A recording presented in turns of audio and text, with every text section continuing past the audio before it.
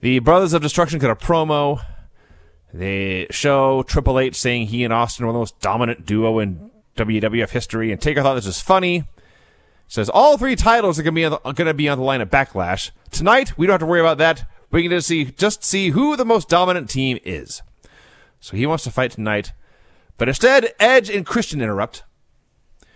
They say, you are 1-time tag team champions. We are 7-time tag team champions. That makes us 7 times as great as you. And you only beat us because you threatened and set fire to William Regal's office. We do not have time to prepare or study tapes. And we know you won't give us a title shot, but we'll fight right now. And they make their way down to the ringside, or to the ring, and lo and behold, they do in fact fight. It goes exactly how you would expect. They are summarily dispatched, but then Hunter and Austin ambush Taker and Kane with chairs and beat them down, and then Edge and Christian disappear. They don't actually get to be part of this beatdown. They were merely bait.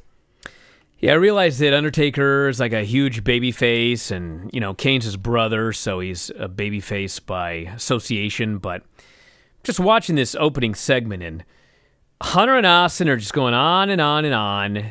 Actually, no, I'm sorry. Undertaker comes out, they do this promo, and then heels come out, and then a fight starts, and then more heels come out. Austin and Triple H. They absolutely beat the living hell out of The Undertaker and Kane. And they just beat him and beat him and beat him and beat him. Heat, heat, heat. And of course, nobody comes out to save The Undertaker because there's no heroes. There's no top babyface outside of The Undertaker. This is just a depressing show.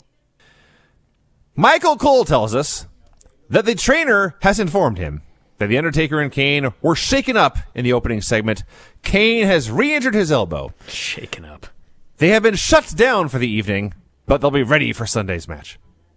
The 2-man power trip arrives, confirms Taker and Kane are done for the night, and move on by. So after the break, the 2-man power trip come out for a promo.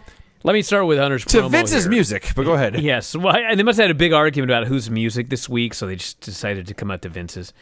So Hunter says, Kane and Undertaker ran their mouths about how dominant they were. All the belts are on the line at Backlash. We own the Intercontinental and World titles. We will win the tag titles on Sunday. This ring belongs to us. It took him like 5 fucking minutes to spit this out. It just took fucking forever. And finally they go to Steve Austin. And thank God this dude was spitting fire here in this promo. And he just goes nuts, vows to beat the ass of Undertaker and Kane if they got the guts. You ain't got the guts to come out, he says. I liked when he talked about Undertaker coming out in his little motorcycle. Yeah. Yes. And out come, of all people, the Hardys, to which I wrote, and I quote, "These poor bastards." And I was not wrong. Yeah, so Hardys get to cut a promo. It was fine. They say you called out 2 guys you knew were out, but we're here. We never quit. We always keep coming back again and again and again. We're still alive. The only difference between you and us is you'll see us coming. And they go down to the ring to the fight, but then they are interrupted by Kane's pyro. And I thought, okay, these 4 guys will come out here together and Austin and Hunter will run away. Silly, naive young Vincent. What a fool. Taker and Kane come out. Jeff and Matt step backwards and get out of their way. And they all go down to the ring, not side by side. No, the Hardys are in the back, where, if you're watching the show, you can only be led to believe they belong. And then, yes, the 2-man power trip ran away. Dude, later on in the show, they get the heat on Kane in an 8-man tag. Yeah.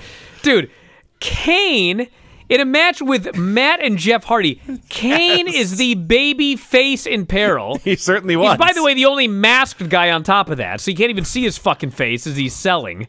I know we've been ranting about this for weeks now, and we're going to rant about it for more, but about how they do everything they can to make the top 4 guys the top 4, and everyone else just miles below them. Mm-hmm. We get back-to-back segments here of Hunter and Austin giving Edge and Christian a browbeating, And then we go to the babyface locker room, where Taker's not chewing out the Hardys, but he's definitely in charge and leading the strategy session or whatever. And all I could think was, we were watching the Superstars episodes from 1992, where Razor Ramon debuted and did like 2 squashes and was thrown onto a team with Ric Flair. And he was never the green guy or the young kid or the student. He was a peer with Ric Flair as soon as they were on screen together. And you watch these and you think Edge and Christian and Jeff and Matt Hardy are all, at best, B-teamers. Probably less than that. It's made abundantly clear to you in every single segment. Main event, Edge and Christian and Triple H and Steve Austin versus Undertaker and Kane and the Hardy Boys. These dudes were working their asses off. And I think part of it is they start just a big giant 8-way brawl, and the crowd is white hot, and so they start working harder. And the harder they work, the crazier the crowd grows, and the crazier the crowd goes, the harder they work. It was just kept feeding on itself and building. Steve Austin is the biggest star in wrestling, and he is just bumping on his bad neck like it's going out of style, which it was, by the way. He's just working his ass off. By the way, I don't want to be that guy, but the entrances for this match took like 20 minutes. Yep. You couldn't have had Undertaker and Kane come out together and give like 5 more minutes to the Benoit match? Yes. Dude, fuck. There you go. And then heat on Kane for like 10 minutes. There was a long heat segment on Kane, which yes, it was odd. The crowd was chanting for Lita, who was not out there. They actually did a hot tag on Matt, who got to be a comeback on Hunter for a little while. And the crowd's like, yay, but we want Taker and Kane to make the comeback. Well, the funny thing was, when Matt first touches hands for the tag, there is 0 reaction. Dead silence.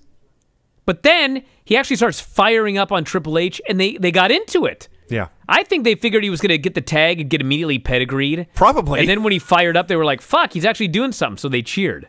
But there was a delayed reaction.